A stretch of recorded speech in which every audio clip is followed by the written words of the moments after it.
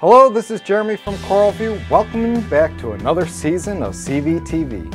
Today we will be covering the basic essentials of how to assemble, set up, and operate your new IceCap K2 protein skimmer.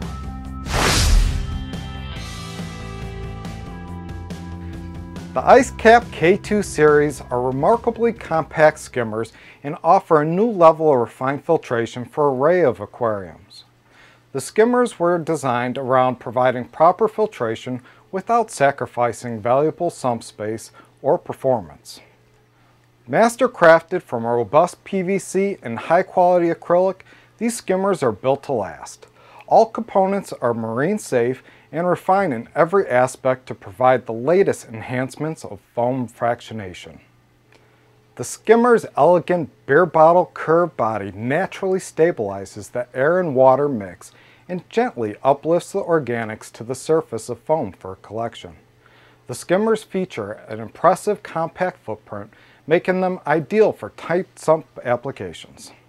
Let's not forget to mention that the skimmer disassembles completely for easy service. At the core of the IceCap K2 skimmers, you will find an always reliable Italian-made C-shape pinwheel skimmer pump with a proven track record for being highly durable, efficient, and reliable. The K2 output control offers trouble-free fine-tuning and quiet operation. The pipeless design not only saves on space, but also allows the outgoing water to exit the side of the skimmer and below the water surface, providing quiet, splash-free discharge. Located much lower in the reaction chamber, the K2 signature bubble dispensing chamber offers a multi-stage diffusion of water, providing additional contact time and enhanced foam stability. The IceCap K2 skimmers are now available in 4 models. The K2-120, perfect for aquariums ranging between 40 and 80 gallons, which we will cover in a future video. The K2-120 can handle aquariums between 75 and 120 gallons. The K2-160, ideal for aquariums between 120 to 200 gallons. And the K200, capable of filtering aquariums between 200 and 300 gallons.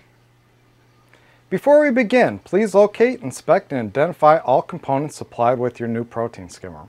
Please refer to the parts and assemblies diagram located in your user's guide. If you don't have it, you can always download it by clicking the link below. On a stable surface, place a towel or something to prevent any scratches while assembling.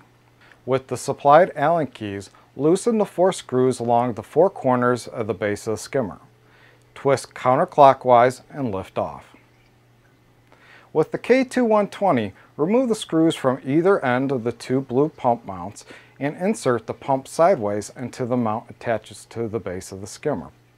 Push the detached mount into place and fasten the screw, locking the pump onto the skimmer base.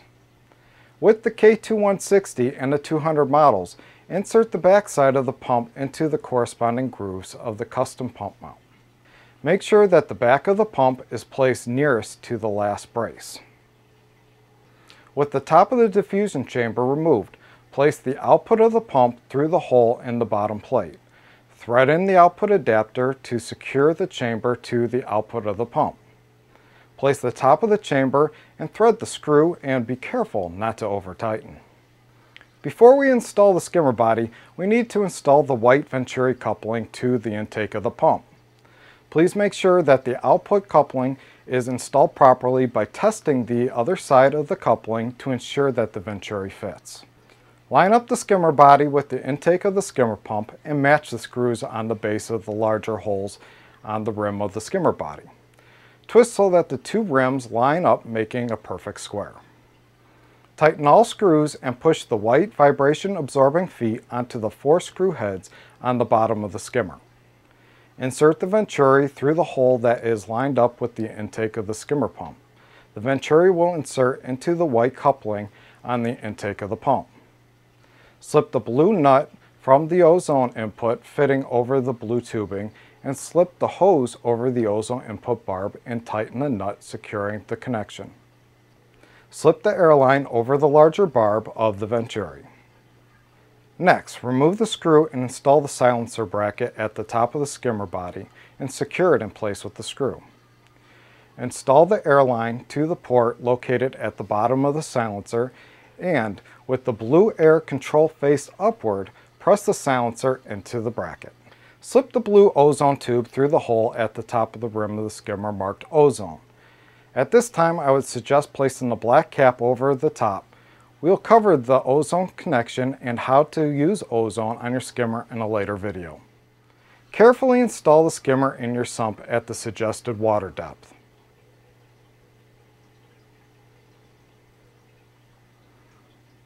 Place a collection cup with lid on top of the rim of the skimmer body. The collection cup comes with a drain if you wish to run the skimmer to a collection container. To do this, remove the blue retainer clip by pulling outward. Press the slip ring towards the drain fitting while pulling the plug outwards. Insert the drain into the hose adapter into the drain elbow. Reinstall the retainer clip and attach the drain hose.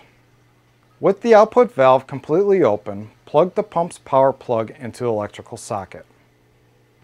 To tune the skimmer to your aquarium, simply close the output valve by turning the handle counterclockwise until you retain pea-sized bubbles at the point where the collection cup mounts to the skimmer body.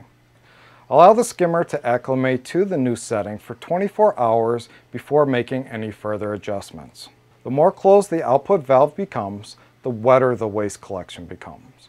Warning: do not attempt dialing in the protein skimmer any sooner than 2 weeks.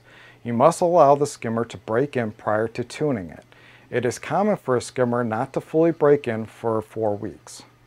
During this time, the skimmer's performance can be very unpredictable. We suggest that you remove the pump every 4 to 6 months to be clean and inspect the impeller for wear and damage. If you are still experiencing issues or have any technical questions that you wish to ask, please head on over to www.coralvue.com/support and submit a support ticket. If you have any comments or tips to share with your fellow reef keepers, feel free to leave them in the area below. If this is your first time joining us, hit that subscribe button as you don't want to miss our upcoming videos related to reefing. Thank you again for watching CVTV, and see you next time.